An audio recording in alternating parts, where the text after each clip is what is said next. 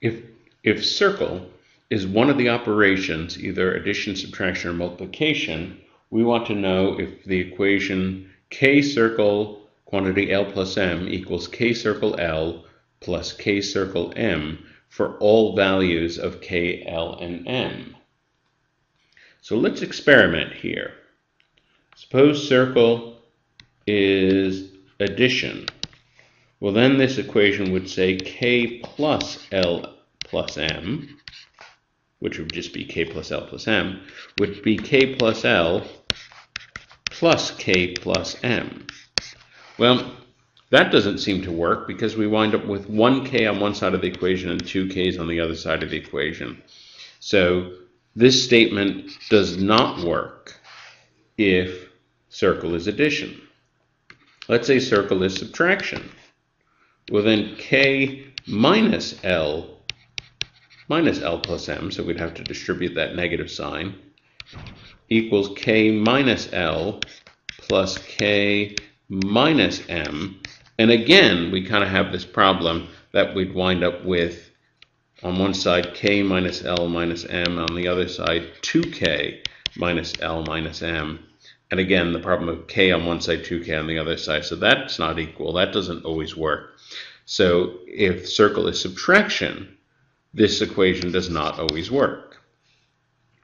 If circle is multiplication, well then k times L plus M. On the other side we have k times L and plus k times M. Well, this in fact is the distributive law. And this does work for all values of k, L, and M. So, in other words, this equation does work if circle is multiplication. So if we can determine which operation it is, then we'd be able to answer the question. Well, statement number 1 tells us that k circle 1 is not equal to 1 circle k for some numbers. Well, that's interesting because we know that k plus 1 equals 1 plus k for all real numbers. We know that k times 1 equals 1 times k for all real numbers. So for those two, this statement is not true. And in fact, this law, incidentally, is known as the commutative law.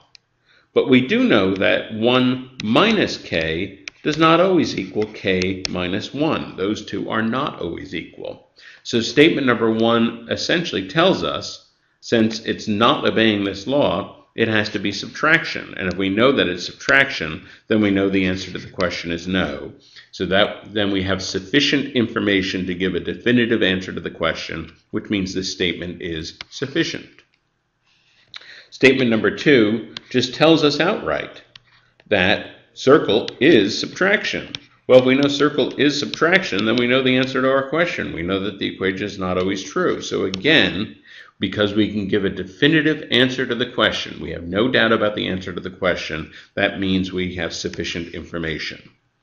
Now, if all this talk about the properties of real numbers, distributive law, commutative law, if this is all something unfamiliar to you, I'd suggest checking out Magoosh.com, where we have a number of math videos that will help you clear up your understanding of the math properties and what you need to know for the GMAT.